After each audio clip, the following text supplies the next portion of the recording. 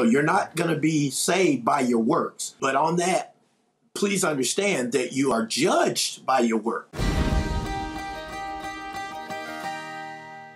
The question is, are we saved by faith alone, or are we saved by works?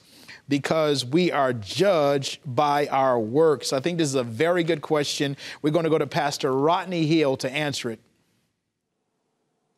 Okay. So she asked, were we saved by works? No, you're not saved by works. The scripture tells you you're not saved by works. But on that, please understand that you are judged by your works. So once you get saved, he measures on what you do with what you have. In other words, he's not going to judge me based on what you can do. It's going to be based on what I can do. He says, when you know good, you need to do good. That things that you know, the things you have access to, you need to be able to do the things that God has placed for you. If your brother has a need and you can meet it, you're supposed to meet it. But you need to be led by the Spirit of God, because you can't go around meeting everybody's needs just because you have the ability, because then you're not being a good steward of what God's given you. So you're not going to be saved by your works, but your works are very important, because the tree is known by the fruit, or the work that you do, that will let them know where you are spiritually. Amen. Thank you so much, Pastor. We're going to go to Pastor Hall. Well, Pastor Hill had a great answer to that. We know from Ephesians 2 that we're saved by grace through faith, not by works, lest any man should boast. But the book of James tells us that faith without works is dead. Now, some people want to say that those are contradictory ideas. James is saying we're saved by works. Paul in Ephesians is saying we're saved by grace. But I think these are complementary verses.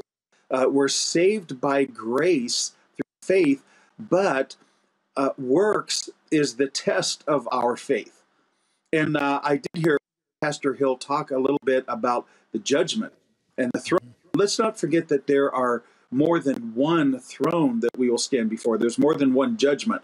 The great white throne judgment, we are on that judgment. That's where the separated. We don't stand in judgment at that throne, because we've been judged already, and Christ stood in our place and took that judgment upon himself.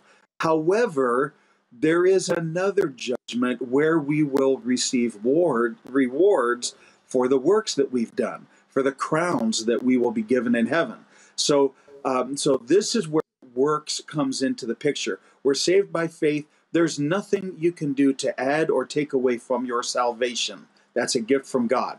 But our works are the test of our faith, and we will be rewarded for those commensurately in heaven.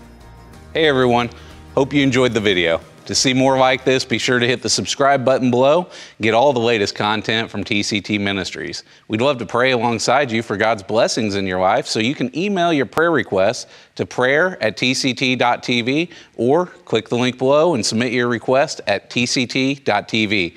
God bless you, and thank you for watching.